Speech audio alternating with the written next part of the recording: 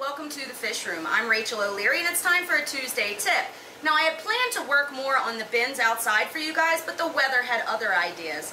There's another snowstorm coming, so today we're going to work in the big boys tank.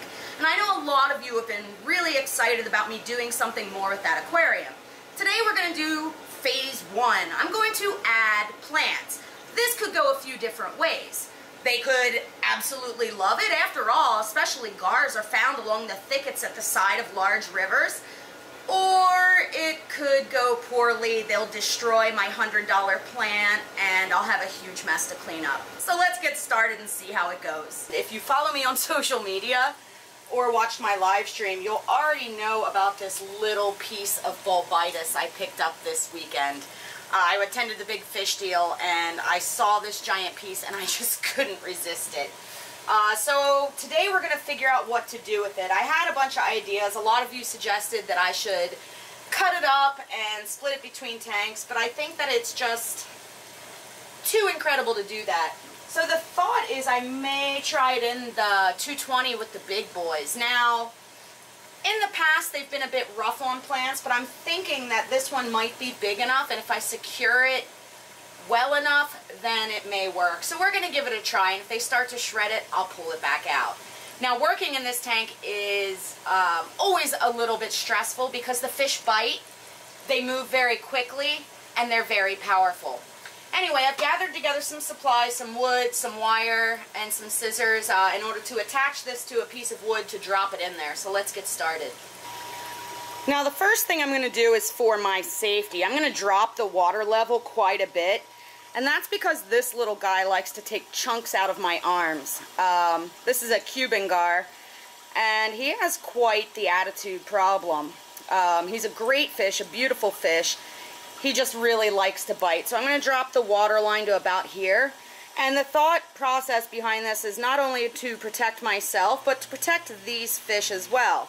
You see, gars are prone to darting, and if they startle and bang themselves into the lid or the sides of the aquarium, they can break their back or their beak.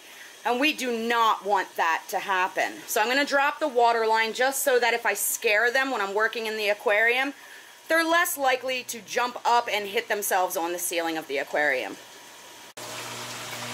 Now while that tank is draining, I'm just going to look over this plant, remove any pieces that are unhealthy, have dark brown or dead, or just plain loose, like this piece. All in all, this piece is super healthy. I bought it from a hobbyist from Guapa named Victor, and he can obviously grow some plants. You can see there's a few pieces that look a little less than stellar, so I'm going to go ahead and trim them off right down at the rhizome to give this plant the best chance of doing well in this big aquarium. For the most part though, this is an extremely healthy piece of African water fern. And I was absolutely geeked to buy it. It was actually attached to a piece of wood when I purchased it, but I took it off that one to add it to one that I took out of the big boys tank. I don't think me cutting off these several fronds is really going to make any difference of the impact to this plant.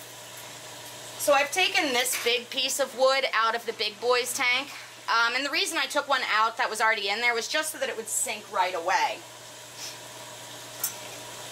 I've also grabbed some floral wire. Normally I would use super glue, but these big guys are so strong.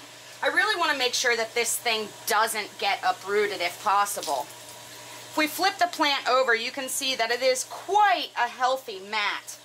So I'm just going to take my piece of wood, lay the mat on top of it, and secure it with some wire. Now you could also use fishing line, that's totally appropriate, but again, these are some big fish. Now I house this temporarily overnight in a 75-gallon. So I do need to look over it carefully to make sure there are not any fish or snails in there. Now again, because this is a rhizome plant, it does not need any substrate. So it should do really well in that big tank as it has a high nutrient load because of the waste of the fish. Now the plan is to just drop that log right in over here and then shift it over towards the middle a bit. But it's really going to be experiment to see how they do with this. So let's go ahead and add it in there.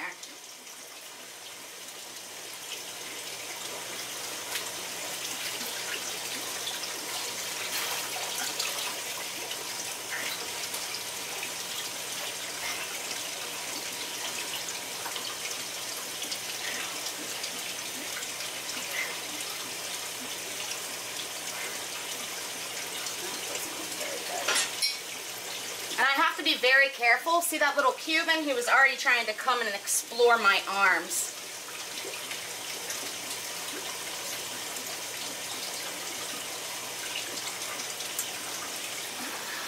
Now I'm just refilling the aquarium. The fish don't seem to know what to think so far.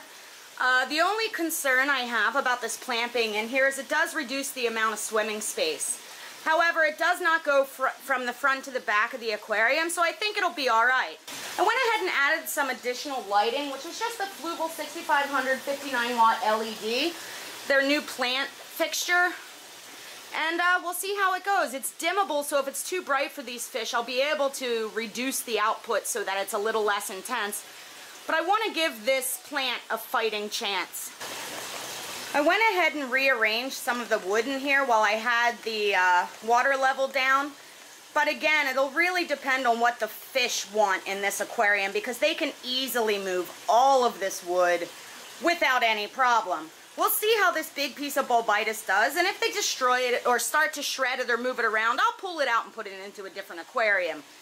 But as you can see, it takes up almost half of this 7-foot aquarium, so it was too impressive for me to chop off right off the bat.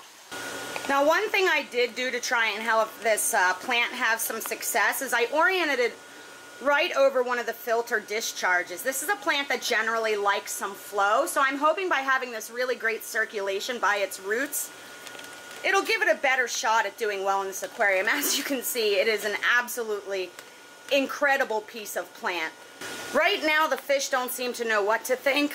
This guy is completely unfazed, but everyone else is sort of hiding out in the corner over here. So we'll give them a little bit of time and see how they like it. I have a feeling in the long run, they're going to love it, because this thicket is going to provide them with a really comfortable hiding place. Up next for this aquarium, we'll be figuring out some sort of background, and you guys have given me a lot of really great ideas, and I hope to get that done in the near future. Now make sure you guys are subscribed and have hit that notification bell so you don't miss any updates on this aquarium. I'll be sure to let you know Thursday how the fish are doing with this new chunk of plant. All in all, I'm cautiously optimistic, but we'll just have to see. Up next for this aquarium, we'll be figuring out some sort of background, even if it's just as simple as painting a piece of wood and sliding it behind there. I really want these guys to become way more visible and easy for you guys to view, because they're my favorite fish in the fish room. As always, thank you guys so much for the continued support. Let me know below if you have any comments, suggestions, or questions. I think eventually we may have to name this sassy little Cuban gar as well, so start thinking about that. Make sure you stop by my Instagram, my Facebook, and my website, MsJinx.com, where you can find my upcoming speaking engagements, my current stock list, and information on all things nano.